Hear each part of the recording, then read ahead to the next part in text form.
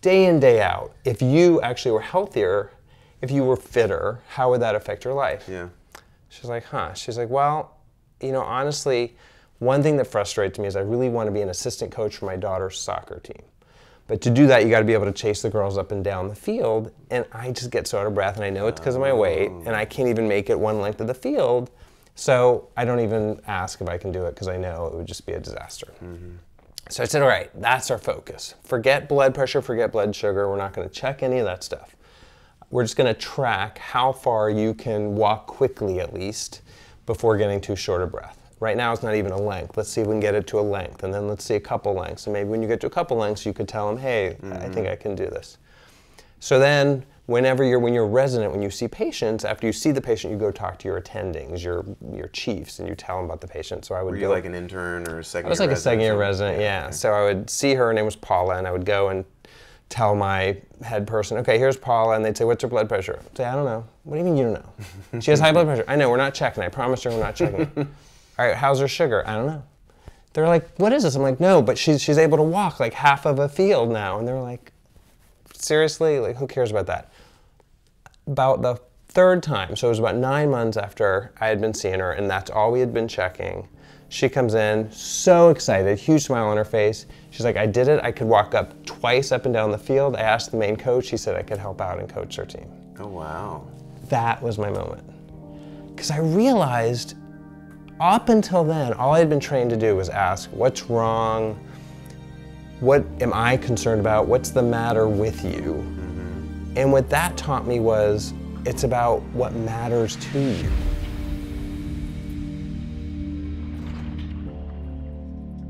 I am Dr. Larry Burchett, and as I see almost every day in the ER, life can change in a moment. Here on the show, we tell those stories that matter most and how afterwards we're never the same. Today, I'm excited. We have a great guest. Dr. Myles Spar is with us. Welcome to the show, Dr. Spar. Thank you. It's great to be here.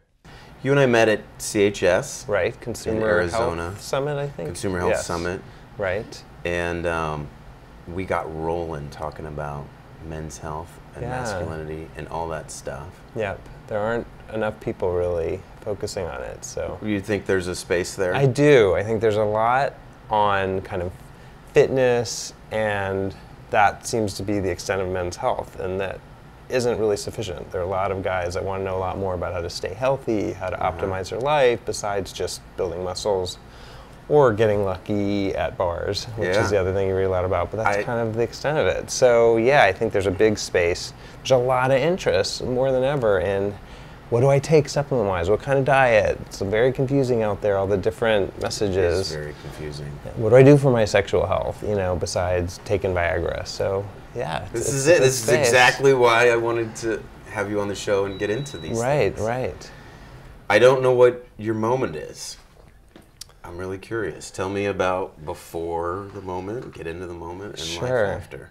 Sure. Well, it's a professional moment, and it really speaks to, I think, how we train as doctors and how dissatisfied I was with the training I got. So basically, we're trained as doctors mostly to follow this kind of protocol with patients, especially in primary care. I'm an internist. You know, I'm board certified in internal medicine. That's like primary care for adults, right?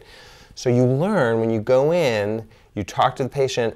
At first, ask them what is their chief complaint. That's what we're all taught as medical students and residents, their chief complaint. Without a thought about what does that mean the whole visit is going to be kind of about? How does that shape it? You just kind of do that. And then you ask about the history of that chief complaint, and you basically try and figure out what to do about that chief complaint to help that person, right? So that was the recipe I followed for years, and I was a resident in New Orleans, which is an awesome city and I love it, but people there don't always have the healthiest habits. So I had one patient who was a very typical patient. She was overweight, a lot overweight, like maybe 80, 90 pounds overweight, had high blood sugar, almost diabetes, high blood pressure, high cholesterol, major risks for heart disease. And I would see her every 3 months. Basically, we would just adjust her medications. I would try and get her to lose weight, try to get her to exercise, change her diet. She would yes me every time. Oh yeah, okay, I hear you. I'm gonna stop eating this. Not much changed. Never anything changed. Yeah. So finally, like the 4th time, I'm like, look, I tell you every time, this is what you should do. You yes me and say I'm gonna do it, and you don't do it.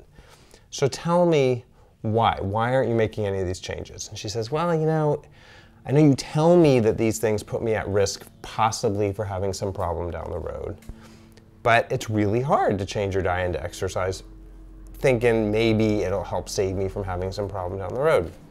So it's just hard. When I leave here, I intend to make some of those changes, and then I go out with my friends and I eat the same old stuff, and I, you know, don't start an exercise program. And I said, well, what if it wasn't about preventing some potential abstract future problem? Like, tell me how your weight actually affects you day in, day out. How old was she? She was like 38, wow. Young, and she had kids, right? She had young kids, which is an important part of this.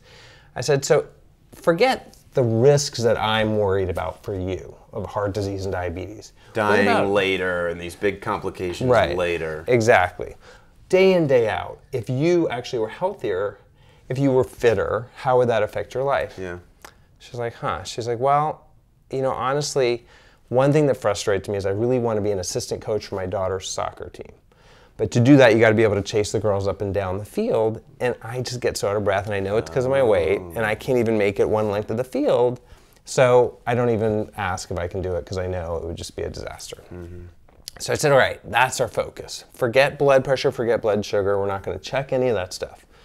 We're just going to track how far you can walk quickly, at least, before getting too short of breath. Right now it's not even a length. Let's see if we can get it to a length, and then let's see a couple lengths. And maybe when you get to a couple lengths, you could tell them, hey, I think I can do this. So then when you're a resident, when you see patients, after you see the patient, you go talk to your attendings, your chiefs, and you tell them about the patient. So I would Were you like an intern or a second year resident? I was like a second year resident, yeah. So I would see her name was Paula, and I would go and tell my head person, okay, here's Paula, and they'd say, what's her blood pressure? I'd say, I don't know. What do you mean you don't know? She has high blood pressure. I know, we're not checking. I promised her we're not checking. All right, how's her sugar? I don't know. They're like, what is this? I'm like, no, but she's able to walk like half of a field now. And they're like, seriously? Like, who cares about that?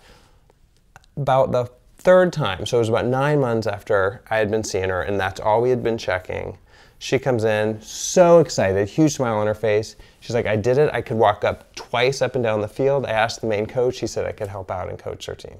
Oh, wow. That was my moment. Because I realized up until then, all I had been trained to do was ask, what's wrong? What am I concerned about? What's the matter with you? And what that taught me was, it's about what matters to you, not what's the matter with you. If I really want to make a difference, if I really want to get her to have less risk of diabetes or heart attack, I got to find the anchor. I got to find out what's the hook that's going to make her make all the changes that I know she needs to make. And that's actually how I ended up getting into men's health, because it's especially true with men. Men are not going to forgo eating a hot dog because maybe one day they're going to have a heart attack. But if you say, you know, eating that hot dog causes blockage in your arteries, and we all know what the smallest artery is. No matter what you say, it's probably the smallest artery. And if that isn't getting blood flow, you're not going to get an erection. So eat hot dogs, you're not going to get erections. Suddenly they're not eating hot dogs. Connect those dots. Connect the dots. What matters to them. Yeah. Not some abstract concept. So I would say when thinking about coming on your show, that was the moment where it changed the whole way I practice medicine around. When she came back and was so excited, and so tell me more about that moment for you. Like, how did you feel? Did you expect she was going to be able to do it at all? No. And it sounded like you were frustrated. Right. Like, I'm the doctor. I should be making a difference. Whatever. She's not listening to me. She's not doing anything. What's the? So you totally changed it up. That's very unorthodox. Yeah, no, and it was completely different. Like I said, my chiefs were not happy that I wasn't checking the standard parameters that didn't make any difference to her. You know, looking at her blood sugar and her blood pressure, they're just numbers. To me, they meant increased risk for problems. To me, I know the science behind all these issues. She's going to die 10, 20, 30 years early. Who knows how sooner, early. Exactly. Yeah. But to her, it's like, whatever. I'm going to go in. He's just going to show me these numbers that mean nothing to me. He's going to guilt me. I'm going to feel bad. I didn't even know why she came in, you know, until suddenly it was about, all right, what do you care about? And tell me how you're doing relative to that. What's important to you? What's important to you? Let's not start with this chief complaint. That frames the whole visit around your complaint. Instead of, hey, what can I help you with? What are your goals? what can I do that helps your health so you can achieve those goals? The partnership. A partnership, and it's much more about the patient setting the agenda around what they want to achieve. Not, here's what's wrong, fix me. Yeah. I mean, that's part of what's wrong with our healthcare system. It's very passive. It's like, all right, I ate like crap, and now my cholesterol's high, so what are you going to do, doc? Yeah, you fix it. That's my chief complaint, my cholesterol's high, as opposed to, God, I have no energy. Can you help me with that? Because it matters to me because my partner's complaining. I can't keep up with my kids. I'm not thinking straight. Can you help me with that? Suddenly they're engaged. They want to know what's going on.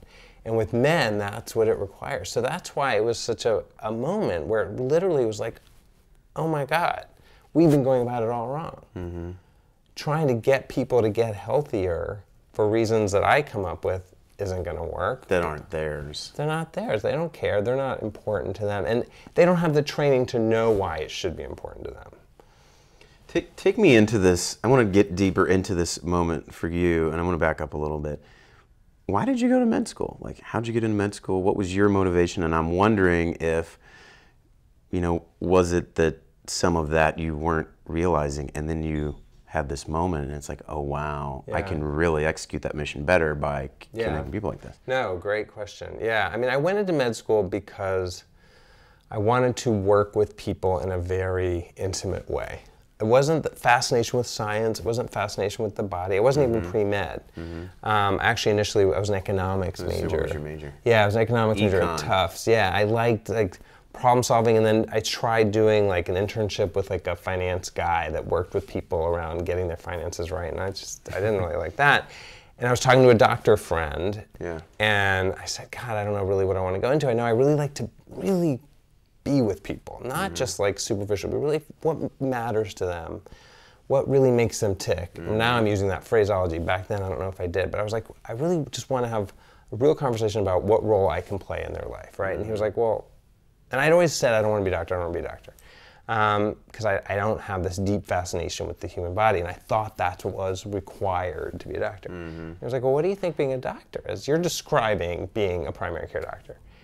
And I was like, well, I don't know. It's like wanting to look at slides under the microscope and be in a lab and do research and stuff. Just like, yeah, no. Yeah, there are some people that do that, but it's problem solving with people about their problems. That's how he put it. And so that's why I went in, to problem solve with people about their problems. And I think I did get really disillusioned because our training, as you experience, is all about acute care in the hospital for like crisis emergencies. It's not about really getting to know people and taking time to figure out what makes them tick and figuring out how you can help them. That is no part of the training. And I hadn't realized how far away from my wanting to really problem solve with people I had gotten until something like this happened, where I realized, oh, you know what? I've been completely useless for a lot of these patients. You kind of went off track for you and what was important for you. Right, exactly. I mean, and ultimately, and we can talk about this later, another kind of moment, it ultimately led me actually really far afield to do Doctors Without Borders. I just left the whole American healthcare system because I realized after this moment with Paula that I actually couldn't practice that way. Yeah, so tell me more about that. What happened? Well, so yeah, I tried to really change my whole approach and make it much more about what matters to the patient, not what's the matter with the patient, and really be more kind of holistically minded and not just chief complaint oriented. And I kept getting pushback. No, you got 10 minutes, get in and out. You got to see more patients. You got to just deal with these 1 or 2 problems. You got to just adjust their medications. Patient comes in, wants to talk about some broad topic. No, you go over their labs. That's your job. And so I finally said, you know, this is frustrating. I'm going to try and improve the way this whole system is. So I went and got a master's in public health. I came out to LA, at UCLA. Wow. So this led you to additional training. You kind of, you took a whole I said, we got to fix this. turn. This whole system is messed up. So I want to figure out, how do we make it so the system is better aligned to helping doctors do the right thing. Yeah. So I did, they had this fellowship at UCLA where you learned how to actually analyze the whole system of healthcare. It's called Health Services Research. And in the process, you get a master's in public health, and you do research with RAND, which is this amazing think tank. So I did that fellowship, And during it, I did an internship at PricewaterhouseCoopers, a big consulting firm. Decided to start working there and worked there full time, trying to help health systems improve how doctors do their thing, and found that actually that wasn't really what we were doing. We were really just helping everyone save money. So I just got totally frustrated. So in that role, you had hoped to be able to make kind of structural change, or even kind of get at these... Right. Still idealistic. I thought, like, oh, a healthcare system is going to pay this big consulting firm to bring in the doctor to help them change incentives and change the whole system so doctors will actually do the right thing and be supportive of patients and be there for the whole improving a patient's life. Money. Yeah. So after a year, I mean, they didn't do all that stuff. They didn't do it. They weren't interested. No, they weren't interested. You were like, hey, I got some ideas, and they're like, no, how's it going to save money? That's going to cost money. No, that's going to cost money. No. We look at this and how we can cut all these things out without undermining quality of care too much. So I was like, screw this, I'm out of here. If all I'm trained to do is really acute care, I may as well go where people are acutely ill. Yeah. Can I say screw this on your podcast? You can say whatever you want on this podcast. Yeah, so I was like, you know what? I can't do No, but it takes that attitude sometimes to... Yeah, to move on. So yeah, so I went and I thought, well, if all I'm really trained for is really sick people medicine, not help people achieve, you know, whatever they want to achieve through greater health medicine, then I may as well do sick care medicine where people are really sick. And while there were people really sick in the US, I knew Doctors Without Borders was an organization dedicated to taking care of the sickest people wherever they are that are in the most need. So yeah, I told my... How long did you do that? Well, I didn't know you did that. Yeah, I did that on and off for several years. But my first, because I was on the board of directors and investigating different programs, but my first big stint was in a place called Nagorno-Karabakh. And that was kind of my second moment. I don't even know where that is. I know, right? Most people don't. So it was, it's in the Caucasus, part of the former Soviet Union. It's still officially an at-war area because it's this territory that is claimed by Azerbaijan and Armenia. And it's kind of in the middle of Azerbaijan, and it's populated by Armenians. Conflict zone. Right, conflict zone, exactly. Exactly, and they have, like a lot of the former Soviet Union, really bad problem with multi-drug resistant tuberculosis. So we don't think about TB much in the US, but tuberculosis is actually like it's the #1 infectious disease killer in the world, right? And if there was a recipe to develop the worst kind of TB, the Soviets followed it. I mean, they were like, oh, let's try this one drug because we have this for a month. Okay, now we don't have that one. Let's try this one instead of like 3 different drugs at one time. Attack it, get rid of it. So in order to do that multi-drug resistant program, I had to try, I didn't know how to treat TB. So they sent me to Newark, New Jersey to train in this, right? Because I was going to be taking over this little country's multi-drug resistant TB program. Oh, the whole country? Well, the country's like that big, but yeah, it was like the whole country. Sounds like a big deal. Sounds like a big deal. So I went to Newark, spent some time there learning how to treat this very difficult to treat, like huge mortality rate, hugely sick patients, TB, right? The patients were like bedbound. Get on the plane, go over to this place, Nagorno-Karabakh, and the same patients, but the patients with the same disease were doing kind of okay. Like they needed medicines we were bringing, they did, and they would have died without it, but they weren't bedbound. They weren't as bad as the patients They were not nearly as bad. And so that was... In Jersey? In Newark, yep. Newark, New Jersey. Wow. So that was kind of the second epiphany for me, if I'm allowed to have 2 moments, I don't know. You definitely are. Yes. They're good. Am I the first with 2 moments? You're actually not. I want you to know you're special. All right, yeah, I am still special. But I like this. All right, good. So this was the second big kind of, this is why I need to practice the way I practice, is I get there, I'm like, all right, these people should be pretty much at death's door because they don't have near what the guys and girls in Newark had, but they're not thriving, but they're not bedbound. And that made me really look at what else is it to health other than these medications we're bringing. And really look at, well, why are these people not doing as poorly? Well, they had amazing support systems. They were all pretty active because they had to be just to go get stuff done. There's no, there's public transportation. You have to walk really far just to get water. You had to walk far. They all grew their own plants and food. Usually it's a very lush area there. So there's no crappy food. There's no fast food. There's not even chips really. It's just all pretty much fresh food. They all were fairly religious, so they all had this kind of strong sense of faith. No, it's Orthodox Christian. Okay. They had ethnically cleansed all the Muslims out, so that's why it's kind of, yeah, the Muslims were Azerbaijan, they were right outside, and where we were was only Armenian Orthodox Christian. But the faith didn't matter. It would be the same if they were Muslim. It's the fact they had some belief in why they needed to go on. Meaning. Yeah, and connection with their families. So that's what led me to the whole integrative medicine thing, is being there and saying, all right, yeah, they need these medicines, for sure. It's part of the picture. Exactly. Part of the picture. You got environment, you have culture, beliefs. You have meaning, your beliefs, you have plants, you have support, you have physical activity, you have all these other things that weren't happening back in Newark. They were taking the drugs and that was about it. The irony, right? Yeah. You went from the first world USA, pharma, whatever, to this other totally different part of the world. Right, exactly. It's incredible. Exactly. Yeah. That contrast. Yeah.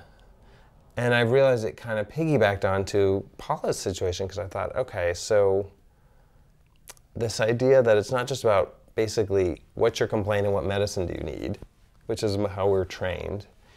Quick fix, pill, surgery, medicine. Right, right. But it's really about what makes you tick, what do you care about, how can health either hinder that or foster that? And then that opens up, wow, so then health hindering or fostering that isn't just taking medication. It's, well, let's talk about anything that contributes to your health. Your support system, your faith, your stress, your exercise, your diet, and that's what integrated medicine is.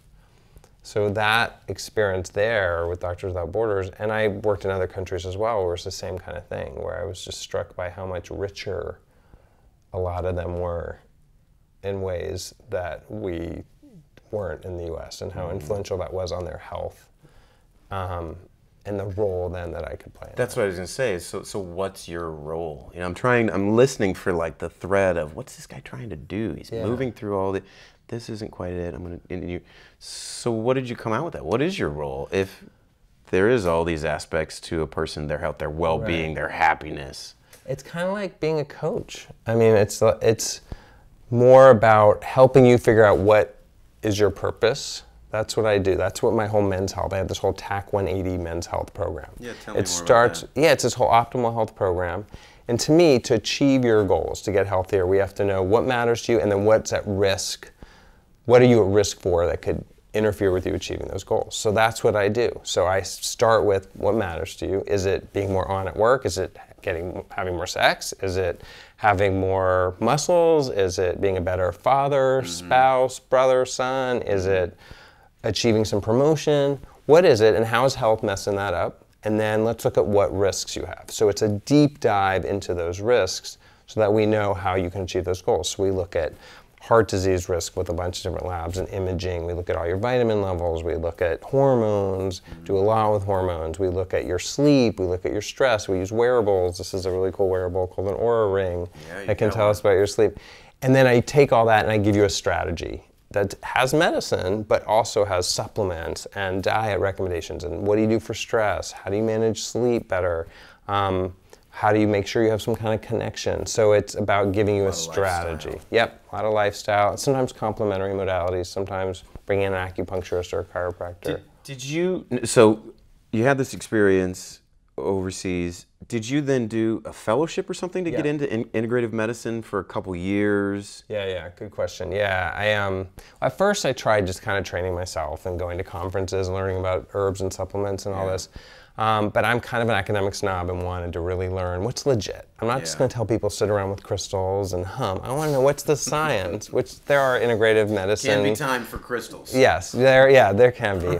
And unfortunately, a lot of people call themselves integrative medicine, and that's all they really do. But real integrative medicine is about, what is integrating real science, right? So I did a fellowship. University of Arizona has one of the best fellowships in this. So with Dr. Andrew Myle as the head of that. 2 year, 1 year? 2 year, yeah. I now teach there. I'm on faculty there of it, but it's a great fellowship that teaches you the legit.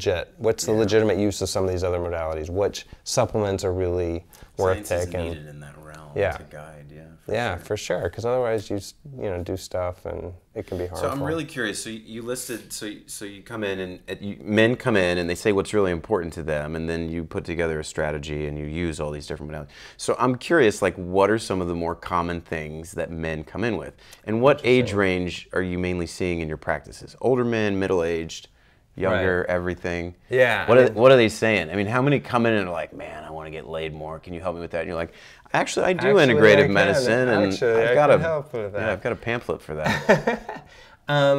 Well, first of all, so we thought it would more be kind of the older, like 45 to 65. It's like 30 to 65. Millennials, the leading edge of the millennials especially, are very into being proactive about their health, way more than, like, I'm in my 50s, so way more than my age is. We were like, That's good. Eat whatever you want and, take a pill.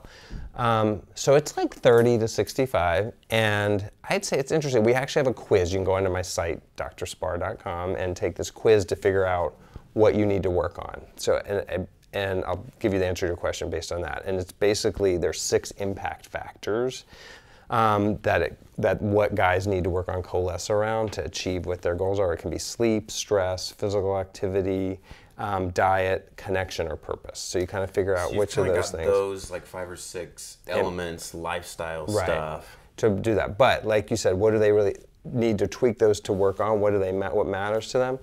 Sex is a big one.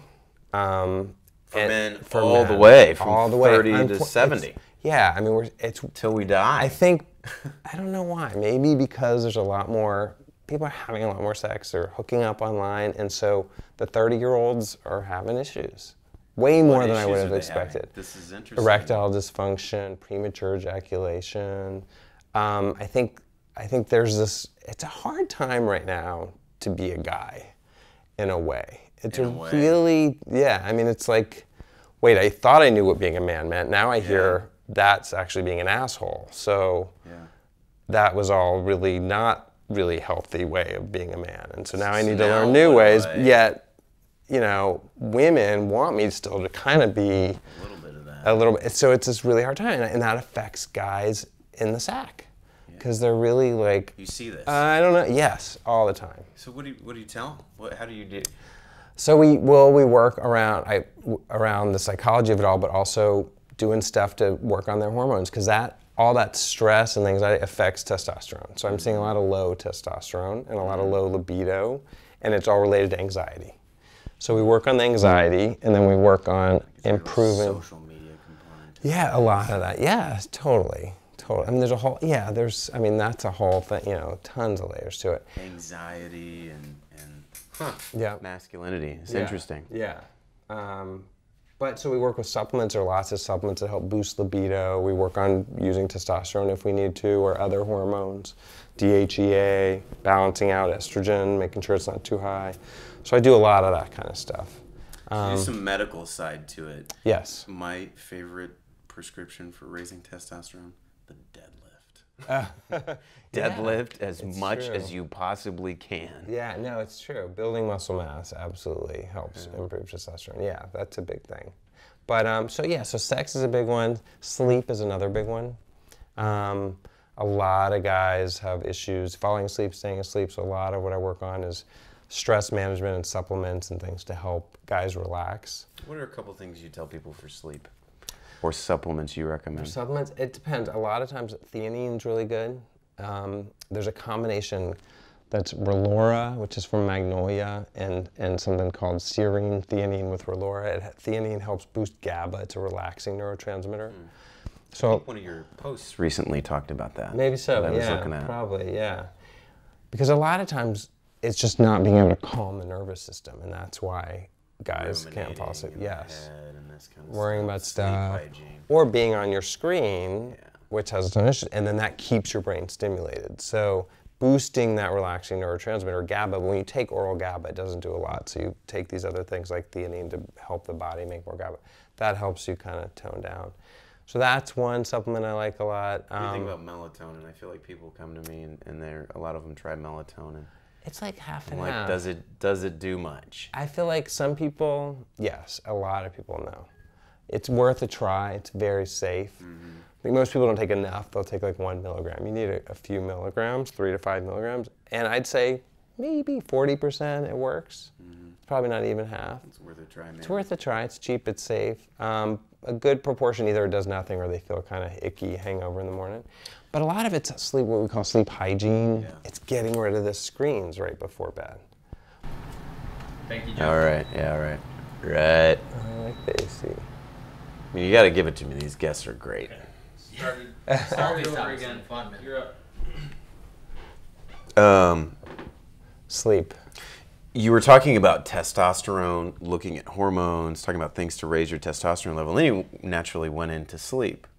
Sleep raises testosterone and growth. Totally. That's Growth like hormone, that's when naturally. those levels are highest. So, Right. and this is, I think, your whole point. That's how it all fits together and integrates. Exactly. You know, like, oh, you want this? Well, you need to, make sure your hormones are aligned and you're on the right meds, you're doing the right activities, you're eating right, exercising, and sleeping, and all of these things can kind of address these issues. Huge, yeah. And the sleep thing is big because the data shows over 85% of people need 7 to 9 hours of sleep a night.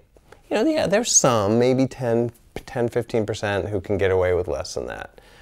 But you find, you talk to guys, 80% of them are saying, no, I don't need 6 hours, I'm good. I'm tough. But they're not. And it's not a thing, and that's the thing. They think that it is a tough thing, but it's not. It's just like biologic. If you admit you need 9 hours of sleep. Right. And then they're not on their game, they're not thinking clearly, their testosterone isn't optimal, their growth hormone isn't optimal. Then they ask, oh, can I take growth hormone? And you're like, well, you're not even producing what you could produce naturally, you know, and then you just want to overtake it with adding all the fluff. Let's get the foundation right.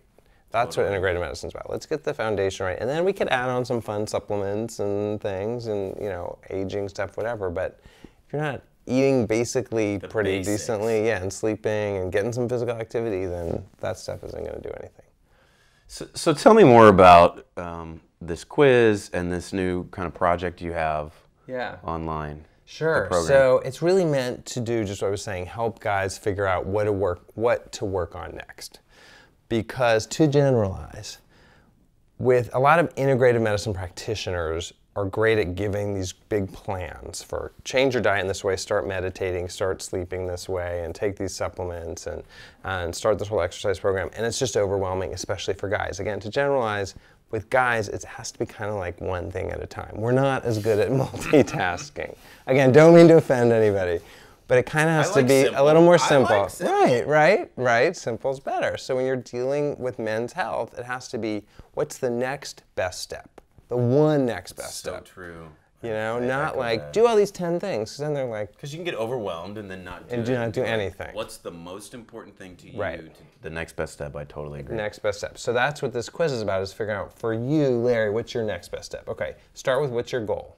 Let's say your goal is just to be more on. You feel kind of like in the afternoon, you're getting a little foggy and you don't know, is it a diet thing, a sleep thing, a stress thing, what is it? Okay. So you take this quiz, which is kind of fun. It just asks all different elements of what you're eating and how you're sleeping. Yeah, literally the average time is like 8 minutes.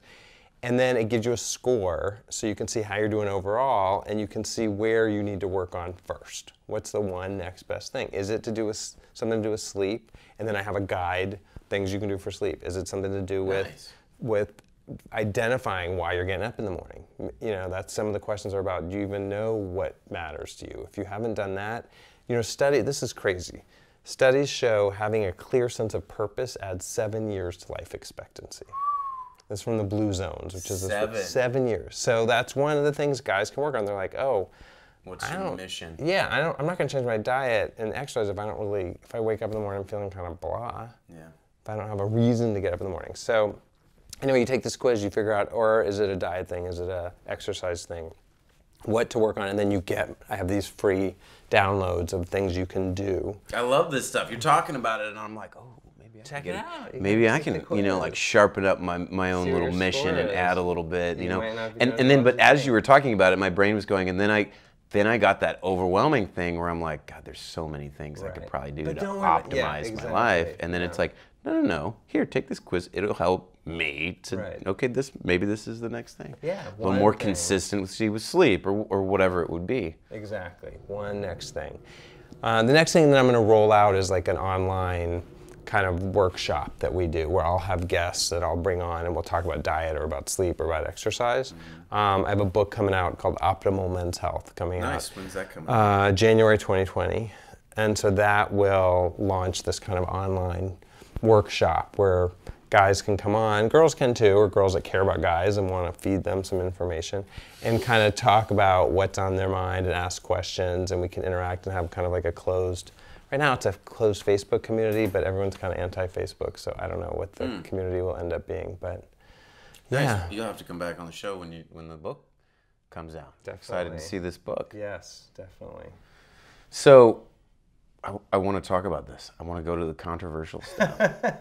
You did a retreat. Yes, you did dip your toe in, and I'll yes. lead the way. I'll if anybody needs to be crucified, it'll be me. But so, tell me what happened when you were at this retreat talking about these issues. Sure. Yeah, we're talking about. I was presenting on a lot of different topics about men's health. Right. There was a retreat at this place, 1440 Multiversity, which is beautiful. Highly recommend checking it out to see what kind of workshops they have up in Santa Cruz. And I was talking about all different things about men's health. And maybe for a small part of it, I brought up this idea that we talked a little bit about earlier about how I'm hearing from guys that it's just kind of a hard time to figure out what does it mean to be a man in 2019, 2020, this time of life. Like, it's just hard to know what you were raised with in terms of what being a man means and what is applicable of that stuff now and appropriate now and what's just being a jerk, even though you were told. Anyway, so I just talked a little bit about that, and I brought up this story, which is kind of a really interesting story. There's this woman, Brene Brown, who's a... I know. You know Brene Brown, right? Not personally, but... Yeah, she's gotten huge. Great. Yeah, she did a TED Talk. She writes all about mostly women and vulnerability and shame. That's her big thing, right? And she's become huge because she did this amazing TED Talk on it. So she tells the story about how she was at a book signing, and she writes all about how the antidote to shame is being vulnerable and sharing what you're shameful about. Yeah. And that then dissipates that sense of shame. And so she writes about that. So she talks about how she's at a book signing, and there's a woman there with her husband and her daughter, like an older daughter, like a college-age daughter. And after the book signing, they go up and have her sign their books, and they're walking away, and the husband/father is sticking around, and they're like, "Come on, honey, we're done. We got Dr. Brown to sign our book." Yeah. And he says, "No, I want to ask Dr. Brown a question." They're like, "Well, no, she does women's stuff. You know, you just came to be with us." And he's like, "No, I have a question." So he goes up to Dr. Brown, and he says, "How come you only studied women's, issues and vulnerability and shame, and how come you only write about women's issues and vulnerability?" She's like, "Well, that's, what I focus on, and that's all I really, have really felt I wanted to expound upon and all that." And he goes, "Well, isn't that convenient?" He was angry. Yeah, and she was like, "Whoa," because usually it's all very people adoring her and wanting her to sign their books. And she's like, "Well, what do you mean?" He says, "Well, because your hypothesis totally doesn't work for men. That's why you don't write about men, because what you're saying doesn't fit." Yeah. She's like, "What are you talking about?" He's like, "You talk about how the antidote to shame is about sharing your vulnerability. So my wife and daughter here are telling me, 'Dad, you need to open up and tell us what you're feeling about things. We can see when you're stressed, you're upset, you need to share more.'" He said, "The only way I can describe the look on their face when I actually do open up and share something I'm ashamed about is a look of disgust." Wow. He said, "They'd rather see me die on my white horse than fall off of it." No kidding. Yeah. And that really speaks to this, how do we behave as men and still be found attractive and be powerful in the way that masculinity connotes we're supposed to be and is expected of us, and yet also be respectful and not dismissive and abusive and all that. So it was interesting because I just told that little story in this talk, and I gave, like I said, it was a few different talks over that weekend. That one little story is what all the questions after my talks were about. I talked about prostate cancer, cardiovascular disease, testosterone, no question about any of that. It was all about, tell us more about that. How do we deal with that from the women and the men? How do we navigate this now? I feel like, and I'm not a psychologist, so I'm not an expert in this, but I feel like that's kind of this burning need. And that ends up manifesting in what I see in health problems. It so does. Yeah. Yeah, so it's a I see this stuff in the ER in the same way. It's just this, sure. there are parts of masculinity, this is what it means to be a man. I mean, you see it in the older generation, like this World War II guys, that we never complain. So they have chest pain, they have a heart attack, they don't complain, they don't come in, and they suffer, and some of them die because they don't say anything. Just one obvious example. But that's great. That surprises me that you talk about all of these medical things in this conference, and that's what men want to know about. Yeah, I think that's what they're confused about. Yeah, this is the topic of masculinity, and what does it mean to be a man in the Me Too era? Right. You know, right. One of the things that we were talking about, you and I were talking about, was that's come up is I think everybody says no, sexual assault and all this stuff, that's obviously wrong, right? But the gray area is, and I experience this too, I think most women still want a man to make the first move and to be a gentleman and to pay and to be, boy, aggressive sounds wrong, but assertive, or at least to demonstrate courage in asking a woman out and initiating things sexually. And that's like this gray area of, am I doing something wrong now? Like, was this okay 30 years ago socially? Now it's not okay, but they still want it, but you know what I mean? Yeah, no, it is. It's difficult. I don't even want to go there. You don't have to. You can avoid it. That's what I see, though. I see the guys who are stressed out about it all, and it's affecting them health-wise in terms of testosterone and sleep and it affects all the rest sorts of things. them and exactly. why they're coming to you. Yeah. Who is the Brene Brown for men? I don't know. You know, I dance around the edges of that. I would love to know who that person is. I don't feel like going and getting a PhD at this point in psychology, but yeah, maybe you'll have another moment that will push you in exactly that direction. There you go. No, I'm not doing that. But yeah, I think it is needed. I think, well, it's a whole discussion. It's not one person, but I think obviously it's a whole. The opening needs to even be there. I don't know if we're quite even ready for that conversation in a way. Maybe it's there's still a lot of sensitivity, and I think hopefully we're getting ready to have a little more openness about how to behave. Yeah, I think things swing. There's always pendulums, and right. I think in general we're progressing. Yeah, I hope so. Yeah. Let me just ask you some other questions. So one of the things that I've been listening for throughout this whole thing that kind of started with why did you go to medical school, and then your moment in residency with your patient who, had her target of walking and to Doctors Without Borders and all this, like, I'm going here. Yeah. What's important to you in this? Like, what is your mission and heart? And I know you said you wanted to be with people and be close to people and help them, but I'm curious to kind of unpack that a little bit, and then how what you're doing now, expresses that or executes that. Yeah, it's, for whatever reason, my whole drive has really been about making a difference. I know it sounds cliche, but it just is, really, really making a difference in a unique way, in a way that not everybody else can. And figuring out what is it about me, Myles Spar, that can make a unique difference. And for a long time, it was, even after doing integrative medicine, I was doing integrative medicine in a free clinic, so making integrative medicine more accessible. And then as I started working more and more with men, I realized with men it's about not feeling like they have access to really this kind of healthcare. So what drives me is really, I know, again, it sounds cliche and I don't know how to say it without it sounding like it's canned or something, but it's really feeling like I can help somebody understand how important their health is to whatever matters to them. So it's really feeling like I can be of service to them and improving their life in some way. Going back to that beginning of I want to problem solve with people in a way to help them solve their problems. Can you think of an example recently where you really did this with somebody and you felt good about it? Yeah, I mean, I think like this program we do where we do kind of advanced testing. So we go way beyond a typical annual physical, which has been shown to be pretty much worthless, regular annual physical. So I have a guy who, his wife made him come in. He was like, I'm fine. He has cholesterol was a little high. He was 40 or fine. 50 or... He's like 53. He's early 50s. Has like kids in college.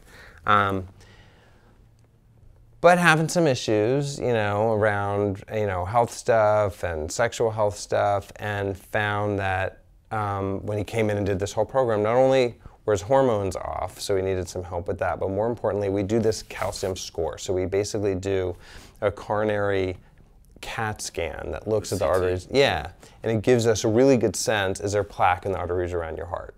Because we can check all these labs to see, are you at risk for having a heart attack? But this is really showing, has that risk really manifested in plaque? And even though his cholesterol was kind of high, not crazy high, he had tons of plaque in all the arteries around his heart. Ended up sending him to a cardiologist, did a stress test, failed the stress test, had an angiogram, which is when they put the dye in your groin and shoot, and ended up having to stent 2 of the arteries. Oh wow, he got 2 stents. 2 stents, never had an episode, never had a heart attack, never had anything. Wouldn't have had that done until he had the heart attack if he hadn't done more advanced testing. Yeah. So that's, you know, that's why I do it, because he didn't want to come in. His wife made him come in because he was having these other issues, and we were working on the other issues. And the anchor was the sexual stuff. We were working on his testosterone. That's why he was even willing to work with me, because again, that's what mattered to him. But I was like, well, you know, blockage of your penile artery could be, you know, why you're having these issues too. Let's see, is there blockage? Yeah. So that's really cool. And I'm like, see, I got you because of this other reason, and yet we found these other things that I know are going to really make a difference. That's awesome. I mean, preventatively save that guy's life. Yeah. Yeah. What does that feel like? It feels good, but it feels like, you know, it's funny, I guess. It feels great, but it also feels like, God, there's so many more people out there. Yeah, but go back. Don't go overwhelmed. One thing at a time. I do. So wait a minute, but I want to dive into this a little bit. Yeah. So like, okay, sitting with there like that is really cool. You caught something. I mean, I'm at the place where he comes in and we're sending him off and we're putting in a stent to save his life in that moment. And he's already had some... And you're upstream where you're like, no, let's not even wait for that to happen. Right. So you do that and you play a part in that. Tell me about that. What does that feel like? Oh, I never spend time in that moment. It's funny. People don't. I know, it's not true, in medicine, we don't. It's almost like there's a shame, or there's something wrong in taking credit or boasting or, oh, well, I didn't make a huge, great diagnosis. I'm not, you know, I didn't name the artery of what, you know, but like, we don't do that. Right. And it's one of the coolest things. Right. It's why you went into medicine. It is why. No, it is. It's awesome. So I want you to tell me about it. Like, allow it for a second. Yeah. No, it feels, I mean, it does. It's very validating. It's very validating. That's what it feels like. It feels like, like, this is why I'm doing this, because there's a real tangible consequence that really had an impact. Yeah, it's very, it's validating. That's how that's how I describe it, yeah. Do you, somatically, I'm curious how it feels. Do you sense it on your body? I get kind of teary-eyed, honestly. Get emotional. Yeah, I get kind of emotional. Yeah. I mean, with this particularly, my dad had his first heart attack when he was 39. So, you know, heart disease specifically, I grew up with a dad with heart disease, you know, that at any minute we thought that would be it. So I think, that's why it makes me emotional, especially around this, and maybe preventing men's heart disease in general is a big part of my program, because that's the #1 killer of men. And so it does. Yeah, it makes me. There's some added personal meaning. Yeah. How did your dad pass? No, he's doing great. Knock on wood. Heart attack at 39. He's How old is he now? 2 I was others. afraid to ask. Yeah, he's 87. 87. He's had open heart surgeries 3 times, stents. I don't even know how many times. Just keeps getting the plumbing replumbed. Keep intervening on it. We keep intervening. But he also, like, he and my mom, as soon as, you know, at that early age, they were changing. And that was the other influence on me. They changed our diets. You know, back then it was skim milk and margarine, because that's what you thought. But we'd really changed a lot of our lifestyle back then. So, and, you know, it's funny. I guess it comes back to what we started talking about in terms of meaning. Like, that's why I do what I do, because it means something to me, because I saw what it would be like to have a dad have a heart attack and if he had died, I had played that, you know, through in my head how horrible that would be. And so maybe that's my meaning that led me. It's a traumatic thing of someone you loved, and now you're like, this is your way of kind of, I don't want to say controlling, but doing something now that so that doesn't makes that meaningful. Yeah. That's awesome. Okay, let me ask you some, what do you say about diet? When a guy rolls in and is like, what should I be eating? Should I be doing keto? Should I be like cleansing? What am I? Yeah. It's confusing. I think it's individualized is the main answer, which isn't helpful, I know, for your audience necessarily, but it does kind of need to be individualized. That's why. In what way? What do we? Based on what's your goal and what are your risks? So if you have, you know, if your goal is to lose a bunch of weight or to build muscle mass or to prevent neurologic disease, because you have risk of all that, it's going to change. If neurological disease is your thing, you should be on keto. Otherwise, you shouldn't be on keto, in my opinion. If your goal is really to prevent heart disease, it should be a plant-based diet. That's just where the evidence is. Doesn't have to be 100%, but definitely less animal, more plants. If you have brain fog, you got to cut out anything that's not organic, anything that has chemicals, you know. So it kind of depends. But in general, for most people, you're not going to go wrong with what we call an anti-inflammatory diet. More plants, doesn't have to be vegan, but more plants, less or no processed foods, minimal sugar, and sugar means sodas and sugar-sweetened beverages and all that kind of stuff, and reasonable amount of alcohol, 1 to 2 drinks a day at the most for a guy. Beyond that, this intermittent fasting, it's very legit. It's very trendy, but you think so? Yes, I feel like I saw studies a couple of years ago that were very promising, and then I saw recent stuff that's like, well, when you control for calories, it really isn't that big. But you think it's still? I think it is. Yeah, I think the data is pretty good. Some people are not. It's not good if they have blood sugar issues, but for most people, yeah, cutting down that feeding window, which sounds like an animal, but your feeding window is like an 8 or 9 hour. Yeah, we are animals. We are. True. That is true. That is true. Yeah, I think it. In terms of longevity, in terms of weight, maintenance of healthy weight, and general feeling good, yeah, I think that. And keto, you know, I think cycling on and off keto, if it works for you, if you feel better on it, you lose weight, it's just, that's okay to cycle on and off. I don't think it's healthy, especially for heart disease risk, to be on it all the time. Because people are eating bacon and cheese and too much saturated fat. Right, exactly, exactly. What do you tell people for weight loss? Here, actually, let me ask you a more specific question, because you're in men's health. How do you lose weight and build muscle? That's the holy grail. I love that question. Well, you gotta get your hormones checked, because that's the number. You'll be fighting what upstream. What hormones are we checking? Estradiol for men, estradiol, which is estrogen, and testosterone and DHEA. So if your hormones are off, you're not gonna be able to build muscle mass, and if your estrogen's too high relative to your testosterone, you're just gonna gain fat. You're gonna have a really hard time losing it. So getting those measured and work with somebody on getting those right are key. I think the big thing that I see for guys, it's kind of like the intermittent fasting. It's just not eating after dinner.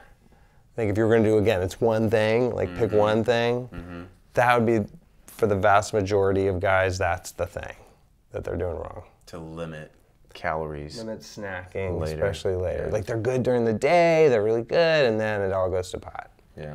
You know, so that, and then drinking, you know. Like I said, 1 to 2 drinks, okay. More than that, not so good for weight loss. Put a lot of calories on with alcohol. Yeah, exactly. Okay, so I'm going to turn it on you for a second. Okay. If you took your own quiz, what comes up and says, Dr. Spar, you should be doing more of this? Right. Sleep, for sure. Is it? Yeah. What are we talking average per week? Oh, God. Yeah, bad. It's just bad. What's bad? 6 maybe on a good night. I know it's horrible. What do you need, 8 or 9? No, I think 7 I'm good. 7, 7:15. It's because I track this stuff. It's if I get an hour and a half of deep sleep and an hour and a half of REM, which you can track with the Whoop band, with this Oura ring, with the Garmin device. Anywhere near that. Yeah, that's amazing. So I just got, just to advertise for a friend who was at CHS, I just got the chili pad. Yes. Because that couple was there who'd started. They're amazing. So we'll see how that does. You haven't tried it much I just yet. started it like a week ago. So far so good, but we'll see. And you show me this ring. You use the Oura ring. It's my favorite toy. Do you like it? I love it. I love it. You can track. exercise and all that, but there are other things better for exercise. But for sleep, it tells you, and it's accurate because I'm such a geek. Like I'll wear it and a Whoop band and my Apple Watch, compare them all. Yeah, it tracks a number of hours or minutes of REM and deep, and tracks your heart rate variability, your measure of stress. Yeah. So I work with NBA athletes on optimal health stuff, and so a lot of the athletes are using some kind of wearable device to track how hard to train, because if they're overtrained, then they're going to get injured. And injuries obviously a huge problem for professional athletes. So yeah, I love some kind of metric. And for guys, you need a metric. So you track your sleep and you notice, okay, I'm not sleeping enough. I'm not getting enough deep sleep, REM sleep. Right. What do you do? I know. See, what's your intervention, doctor? What I should do. What should you do? What I should do is keep a log, right, and figure out, okay, how much did I drink? What did I eat? You know, what are the things I think are messing up my sleep? And then I can look back and say, oh, it's whenever I have that extra drink, or whenever I had sugar, or whenever I watched my screen right before bed. And that I'm not doing. I need to do that, but then, I need to be entering. Okay, sleep's number one. Sleep's number one. Sleep, not to throw you under the bus, sleep's a huge problem for me because I do night shifts. I flip back and forth days and nights. So sleep is by far going to be the thing that, I don't smoke, I don't do cocaine. Sleep will take years off of my life because of these night shifts, for sure. Well, that's where melatonin could help, potentially. I don't have problems sleeping. It's just, but keeping... I could take a nap right now. Yeah. It's the nights. It's the nights. Nights today. That is hard. Circadian rhythm. Yeah. Oh, that's hard. What's your number two? My number 2 is sugar. I'm pretty good about trying not to eat it. What kind of sugar do you sneak? Chocolate. I have chocolate every day, dark chocolate. And that's not so bad if it's dark, like 70% or more. That's not gonna. But I crave, I could eat birthday cake every day. So could I. Thank you for joining us on the Dr. Larry Life Can Change in a Moment podcast / YouTube channel series episode. It's been a pleasure. It's been great having you here. Thank you for coming, Dr. Myles Spar, drspar.com. You can find him on Instagram, also Dr. Spar. Take that quiz. It'll help you sort through to see what is most important for you to work on next. If you please rate, review, subscribe to this podcast and share it. And if you know anybody that has a moment that is worth telling on this show, please get in touch with me, Dr. Larry Burchett, on social media. We will see you next time.